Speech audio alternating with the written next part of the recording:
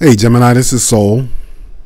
And Gemini, this is going to be your March 2018 general love and relationship reading messages. The messages will also be for Gemini Moon and Gemini Rising. All right, my fellow twins, I hope all is well. For some of you, I'm about to read for, it looks like it's going to be a pretty good month when it comes to love and relationships. Keep the focus on love and relationships. I'm not incorporating any other areas or aspects of your life. So what we're about to get into, being that I'm a Gemini Moon, relationships. Okay, let me just start off here. I have the, as your overall energy, just to start the reading, with the Three of Pentacles. Okay, this could be simply meaning that there's an end to maybe some sort of love triangle, since the three represents that energy, or the ending of a third party involving a relationship. Whether or not it's a Taurus, Capricorn, Virgo, male or female, it doesn't really matter. But it represents the overall month for you. It could be for some of you, even though I'm picking up that for the others that I'm reading for, it's still going to turn out to be a very favorable month, but it might be some sort of discord. See, this is a card of not getting along with someone, a partner. This is out of sync or out of collaboration with another person. In the upright, it's all about being in sync and collaborating and working well with others. All right, but because I'm focusing on love and relationship, it shows up in the reverse. So it just, you know, might be for those single Geminis who may be currently involved in a relationship, and it might be some sort of you know, could be minor discord if you are in a relationship or dating a true earth sign, Taurus, Capricorn, Virgo, male or female. And what presents itself that's crossing the Three of Pentacles is the Six of Wands in the reverse. So it could be a fire sign. But even with the Six of Wands being in the reverse, in the upright, in contrast, is victory and success. When it's in the reverse, and how I read it is, it's still victory and success, but it's going to be minimized. So the Pentacles representing, you know, work and finances, but I'm trying to keep finances out of here.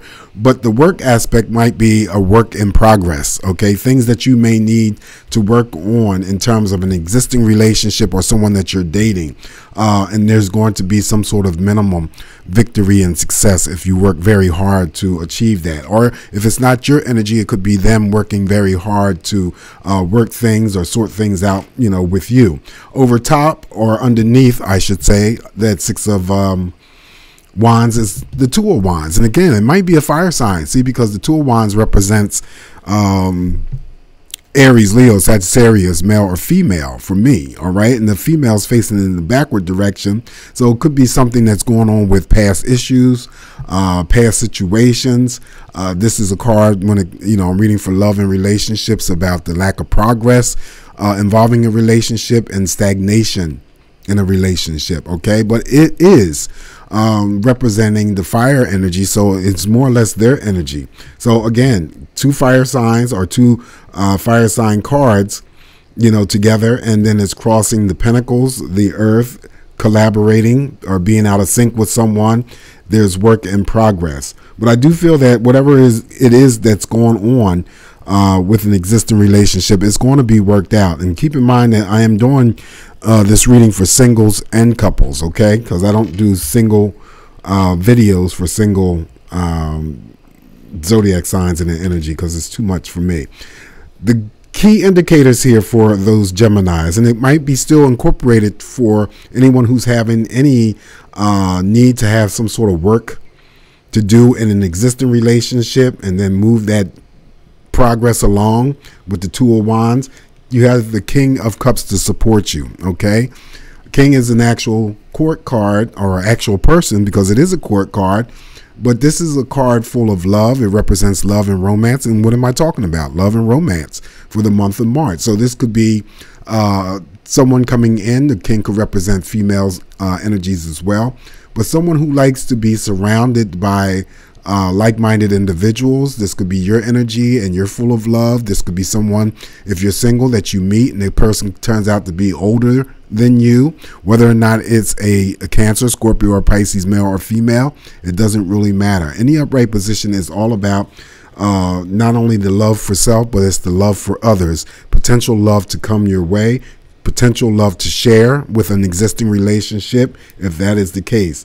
Underneath, and I'm just going to skip around here, is the World card, which is the opportunities, okay? Expected or unexpected opportunities when it comes to new relationships, and then those relationships that are current, all right? Think of the World card as continuously spinning, and changes are always taking place, all right? So if there's a situation where, and it follows the Two of Wands, so if there's stagnation or things not moving fast enough or, forward enough for you, Gemini, in a current relationship, then maybe as the month progresses, those things, or at least the energy, changes around for you. I do feel that there's an opportunity, and I like this World card because it mirrors the Wheel of Fortune, which I'm going to get to, but I want to get to the card that's following the King of Cups here, which is the Two of Swords. Someone's at a crossroad and having to decide upon two people when it comes to relationship. Swords representing your energy, Gemini, and that energy of Libra and Aquarius. Whether or not it's directly related to another air sign, it doesn't really matter. This is a card of just minor anxiety and having to pick and choose, but you're indecisive at this time. It may be related to those single Geminis, and because the cups come in here, there might be multiple people. See, there's multiple people here on this card, and then you meet. They could be older, and also there are younger people in this card. So you could meet several people this month if you're single, related to a connection with new romantic partnerships, and then you're at a flux, or you're at a crux here, because you're indecisive about who to pick and choose. This is the number 2, so it's 2 people. It could be related to that as well. But you'll have the strength to make a choice and a decision, because the Strength card shows up. Also, too, I'm getting the fire energy. Strength card represents Leo. All right, Leo, Aries, Sagittarius. So this is a month to be empowered. And just know that, whatever you choose to do, that you have the strength on your side to help you, okay? Feeling empowered and just feeling, this is also a card of a great passion, and not only great passion, great strength, great sex. So it's a whole bunch of stuff that's incorporated when this card, Strength card, shows up in the upright. So whatever it means for you, Gemini, the strength is on your side for this month. All right, so the Wheel of Fortune, someone gets lucky in love. Someone gets fortunate in love. Someone may have some sort of lucky break in love, or turn around an existing stalemate of a relationship. Remember, see, the Two of Wands is facing the Wheel of Fortune. So maybe the fire sign becomes fortunate because there's something going on with the Gemini's energy. It could be vice versa. Doesn't matter. Wheel of Fortune is the major arcana. And for a love reading, that someone either gets fortunate or there's a lucky break coming in terms of a relationship. Already spoke about the World card. Something's about to change, and it's going to be for the better or the positive aspects. Underneath the King of Cups, that's love. It could be an existing relationship. Then there's the start of something new or something fast coming in with the Ace of Wands. This is also a news carrier kind of card in its energy. Maybe the Ace of Wands is a fire sign that comes in. Could be the start of a relationship that starts suddenly, very quickly. Fresh starts, new beginnings, okay?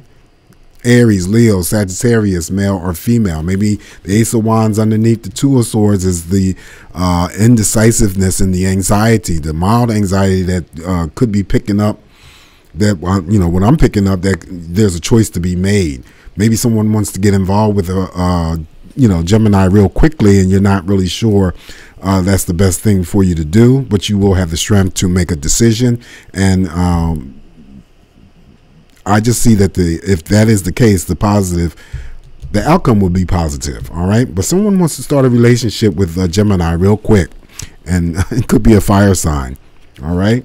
Now, the last card here, this is your energy. So it's the backstabbing card, Ten of Swords. So somebody could be going through some backstabbing situations in terms of partnerships, but if it doesn't apply to you, it also could just mean, Gemini, get out of your head, okay? You're thinking too damn much, and this is what's causing conflict. not to stress too much, not to worry too much. Like, you know, the 5s and 10s, when they show up, it's just energy to potentially come, but it's not going to stick around. But something's causing some sort of conflict in energy here that could possibly cause some sort of conflict. When it's a reading of, you know, for relationships or love and relationships, it's usually coming in as someone not to be trusted, someone that you place too much trust in, and then they come around and stab you in the back. All right, so it may not be a physical stab in the back, but it's it's not more or less like a betrayal, because the Nine of Swords energy gives me that betrayal, but this is more or less, this is more painful. This is more painful. But I do feel that and not trying to clean your reading up, Gemini, it's you overthinking. Sometimes this Ten of Swords comes in, and I'm not talking about surgical procedures because this is a love reading. This could be just you overthinking too much. You can't turn it off, and you're just being conflicted. You know, it's like those thoughts come in and you can't compartmentalize them. So I'm just getting overthinking a lot, whether it's related to an existing relationship or a potential relationship to come. But for the most part, the overall energy that I'm picking up for you in the month of March looks pretty good. It looks really, really good. And I just feel that I'm just specifically speaking to 1 or 2 Geminis who may be dealing with some sort of workplace situation, or could be an ending of an attraction. Someone that was attracted to you, you were attracted to them, and you were attached, they were attached, and in the reverse, that means it's coming to an end. It's like the infatuation phase is coming to an end. All right, but there's work in progress, work that needs to be done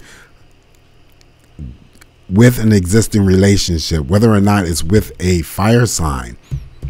Okay, or it could be with any zodiac sign or an earth sign. That's what I'm getting. Anyway, that's your reading, Gemini. I hope it's helpful. And the Vera Sibilla that I have selected to collaborate or be a standalone reading for those messages, for those Geminis who need to hear the message. And it's, you know, none of this stuff is applying to you or resonates with you. We have the Amour card. This is the love card. Wow. Well, let me just tell you with the love card that I have selected for you. And by the way, it's the 4 of Hearts and the cartomancy, 4 of Hearts. So the love card, Amour card, it's the very, it's a very positive card, including love, affection, infatuation, love at first sight, and passion. The symbolism of this card is self-evident. Love is blind.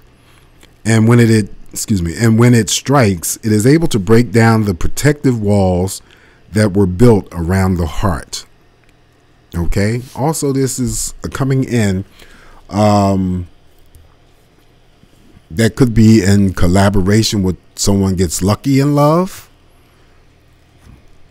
Someone gets lucky in love and it's unexpected. Someone gets lucky in love and unexpected, and it happens very quickly with the Ace of Wands. Okay. And then the King of Cups, love. Gemini, that's what I have for you, okay? Until I talk to you again, which will be shortly because I have to do the bi-weeklies. That came upon me real quick. All right, so want to wish you all a very great month full of love and light, and also always safety. Oh my God, safety. Please be safe wherever you are. Until I talk to you again, Gemini, please be well. Bye.